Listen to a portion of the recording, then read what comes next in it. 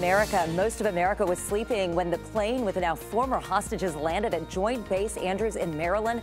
President Trump and the First Lady greeted the 3 Korean Americans privately on board first and then publicly when they stepped out. One held his hand to his heart. The other 2 gave peace signs and later said through a translator that they are very, very happy to be home.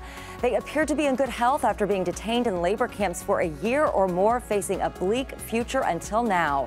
Their release the result of a meeting between North Korean leader Kim Jong-un and the new U.S. Secretary of State Mike Pompeo. I think our Secretary of State, despite the fact that the New York Times said he was missing, he was in North Korea, but I think our Secretary of State has done a fantastic job.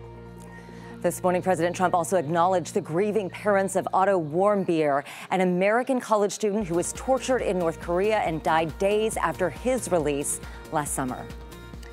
And President Trump is also on Twitter this morning tweeting about this welcome home for the 3 Americans detained for more than a year.